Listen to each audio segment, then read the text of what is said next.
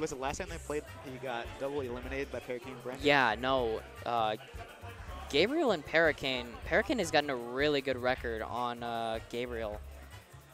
I heard that Game & Watch Rob is not a really good matchup for Rob because Game & Watch just has Bucket, which would actually like stop like a lot of like Game & Watch or Rob's neutral, and up B might just seal like all the shield pressure that Rob can do. I'm not sure if Rob down tilt, Rob down tilt wouldn't even be able to like pressure Game & Watch shield because he could just up B. Yeah, exactly. There's a lot of things that could happen. Also, he'd get comboed and he couldn't land for it, like, ever. Exactly. I agree. Like,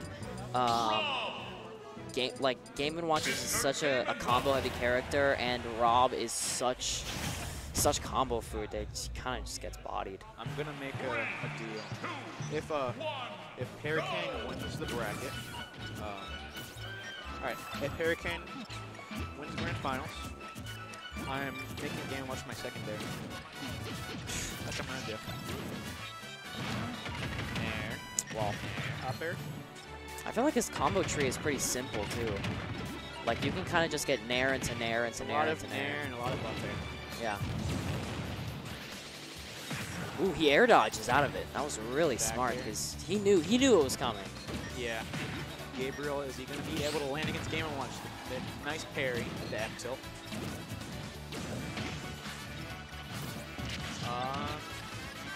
What's Gabriel going to do to pressure?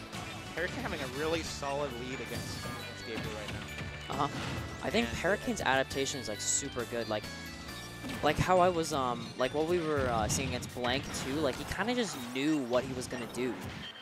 And I think the up smash taking the stock. Yep. Like he always just knows. Yeah. Just if you know what your opponent's gonna go for, just go for like a Game & Watch smash tech is what it's not really too risky. Even if you don't know what they're gonna go for. Yeah, you could like if you could like guess an option, and if it works it works, if it doesn't it doesn't. And the up smash getting clanked by Game & Watch jab. Gabriel needs to find some momentum here because ParaCane's kind of just running away with it right now. Yeah. Yeah. Gabriel can't. If he forces an approach, he's gonna get punished. And ParaCane is just. He's really well. I'm assuming he's really well reversed in this matchup. And Tex it. Ooh, that's a nice tech. I thought it was going to be untechable because I know that Game & Watch down here has a lot of good knockback. Is it going to be up smash? Up there. Up there. All right. But I mean, I wonder if heaviness affects like how much you're able to tech something. Because Rob is definitely really heavy. Yeah, it's very dependent. And also up B not taking stock, but then forward air does. Forward air. Entire stock ahead of Gabriel. Gabriel needs to find a lot of momentum right now. Goblin's posted about what? Nair. Alright. So Game & Watch Nair up the gyro combo breaking for Gabriel. Nice. Very good from him. But now let's see if Big Body Rob can land against Game & Watch. That's one of the things that Game & Watch does really well in like big body matchups. He just up airs it, probably going to take you and just not going to be able to land forever. It's such a good move. And like, the thing about Game & Watch is like, he's one of the few characters that can actually punish Rob like landing Nair. Like, even off of, like, not a parry. Like, he's parrying this a lot, which is definitely helping, but, like, he doesn't even need to parry Nair. And the down smash to S smash, and that's the kill confirmed. Stock. Gabriel's complaining, I'm assuming. Down smash to S smash is a very, very reliable, really reliable. At 100%, you cannot mash out of that, because Game & Watch F smash is too, It's just, that move's really, really strong. I might take a break after this one, and I'll come back for grand finals commentating. Dude, ParaCane literally has like the complete download on Gabriel, and I feel like. Well, it's only been game one.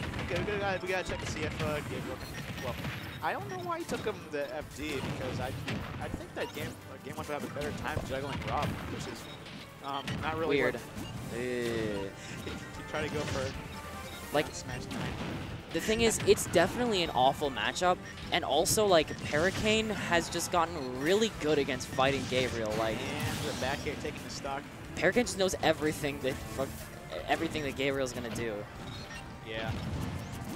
True. I think the best play right now would be just probably, well, I don't think it's going to be a really hard comeback because this is Game & Watch we're talking about. Yikes. Winners finals. Yeah, because you cannot mash any aerials on Game & Watch right now. And that's literally everything that Rob does. Yeah. Well, Rob does a lot of like zoning and like just like keeping him out. But Gabriel isn't really the I'm gonna keep you out type person. And the down smash taking the stock. Gabriel is down 2 stocks against Game & Watch. This is likely impossible. I mean, it's possible, but it's not probable at all. I mean, like, he's actually up there. He's destroying him, dude. The DI mix up. All right, so Gabriel is down just a whole stock. Not too bad. I'm surprised Gabriel hasn't just run off at this point. I mean, yeah, Gabriel could probably go for like a side B right now because he wouldn't. I don't think he'd die at 10%. He could get some Z drop Nair combos, I guess. Unless if Game Watch gets like a 9 hammer, he's not gonna die soon. True. Nair, that Nair. I think that's actually probably the best move, best Nair in the game. Not move, best Nair in the game. Maybe. Palutena, I don't think. He's gonna go for the 9 hammer. Palutena's gonna bust it. Paulo does have a really good Nair as well.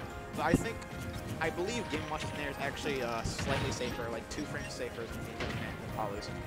He's pulling out the frame data. Make the comeback. So yeah, you're right. This wasn't impossible. I mean, he's still a stock down. Yeah. Yeah, down tilt. Down tilt. Oh, that has a very, very terrible aerial hitbox. Haku has no aerial hitbox, by the way. Yeah. It's like grounded slaps with DK. And F tilt taking the stock. Yikes. A double 2 stock. Will Gabriel go for a counter pick character or just stay on Rob? I think the best option here would be probably find a Swordy. I'm pretty sure he hasn't been playing Pikachu recently. I know he has an Ike. He does have an Ike that he can use as a Swordy. But Pikachu Game & Watch is actually really not, that's not Pikachu favored. Yeah. Oh, so he's definitely switching, because I know that Gabriel has like 2 different tags for 2 different control schemes. Yeah, and I think that this is going to probably be a Swordy or Zero Suit. Maybe. Whichever one is going to be. But he's definitely not going Rob, because I would not want to go Rob in this matchup anymore. Yep, Ike. I told you. You predicted it. I'm very good at these predictions. Seabass said go Mario. I don't know about that one, Chief. I feel like Ike is the better pick. Yeah, Mario Game Watch is even. I'd rather play Ike, which is like 60-40. I mean, I guess if he had like a really good Mario, like it would.